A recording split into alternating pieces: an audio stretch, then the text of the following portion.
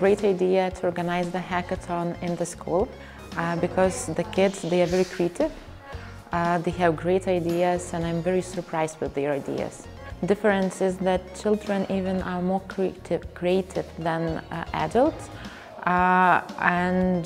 Of course you have to work with them differently, to listen them differently, maybe to talk with them, not using some specific terms. Yeah, the biggest challenge I think is that they are so active. They cannot concentrate their attention to one idea. They are full of ideas and representing different ideas at the same, and also they are also active that they want to talk all together at the same time.